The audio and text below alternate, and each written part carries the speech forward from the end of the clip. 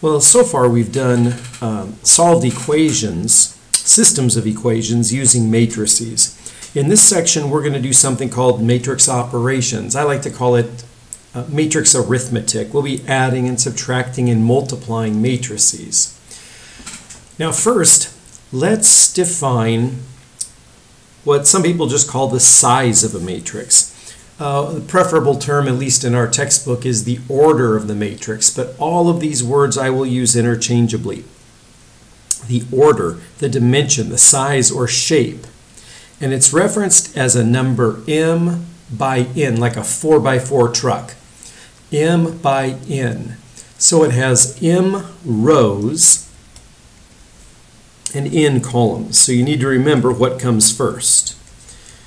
Rows comes first, so this would be m rows, n columns. So if you had 2 by 3, there would be 2 rows by 3 columns. And if m and n happen to be equal, that means that the number of rows is equal to the number of columns, and we call that type of a matrix a square matrix. You know, something like this, -1, 0, 4, 3. This is a square matrix because it's 2 by 2.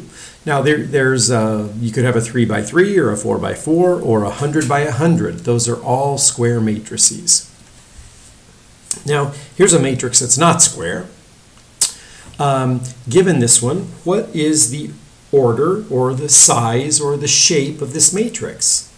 Well, it's the number of rows. I'll put that X multiplication kind of sign there. How many rows does this have? Remember, rows go left to right. So there's 1, 2 rows. And the number of columns go up and down. So 1, 2, 3 columns. So this is a 2 by 3 matrix. Again, it's not square. It would be square if it were 2 by 2 or 3 by 3.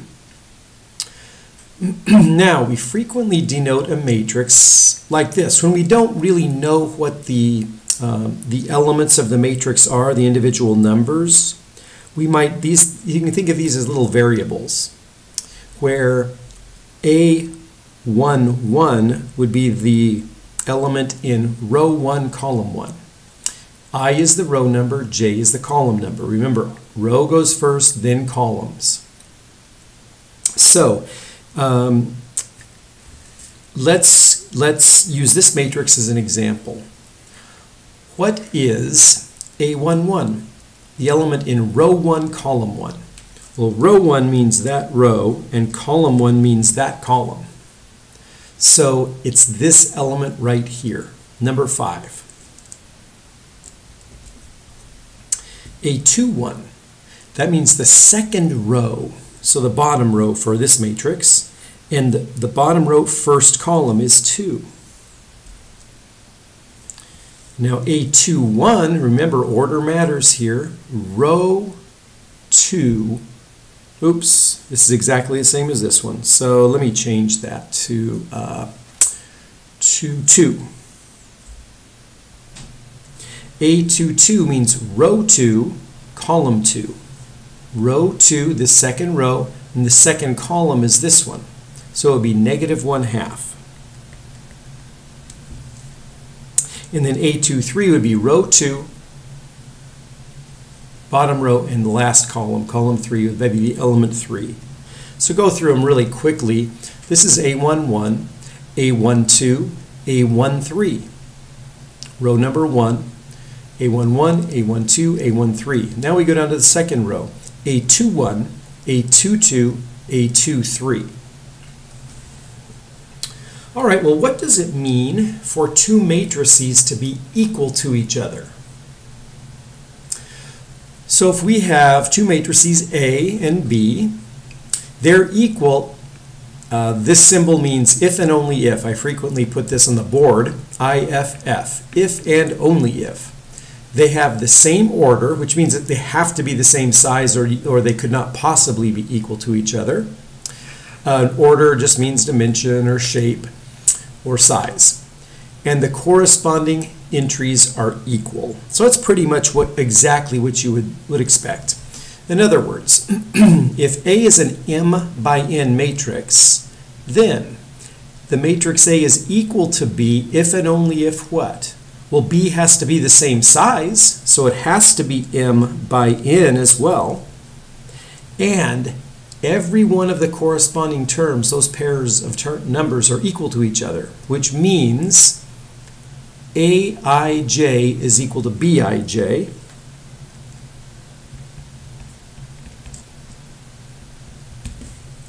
These are equal to each other. It doesn't matter what I and j are, because it's the same I here and the same j here. These have to be equal to each other. And this just tells the limits of the variable I and j. I is the number of rows. The rows is m rows, right?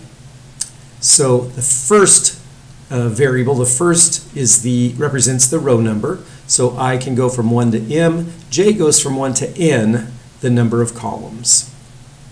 So let's do a real simple example. Let's say that these matrices are equal to each other. And right now we can't really tell if they are equal to each other. I'm saying if they are equal to each other, then what are x and y, variables x and y? Well, first let's check some of the other ones.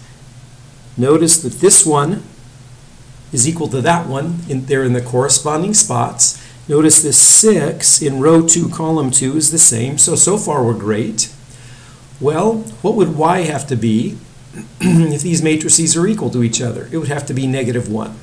So y has to equal -1. And then the corresponding terms here would be -2 and x plus 2. We have to set x plus 2 and -2 equal to each other to find out what x is. So x plus 2 equals -2. We subtract 2 from both sides. And what does that give us? X equals -4. So if those two matrices are equal to each other, we know that y is a -1 and x is a -4. Okay, well, let's dive into our first arithmetic operation.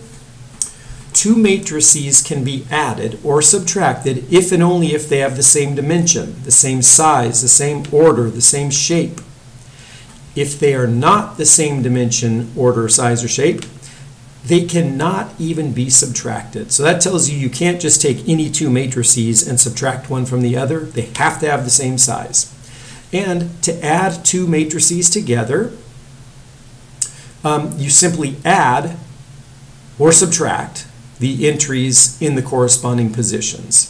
So to add, let me say, or subtract,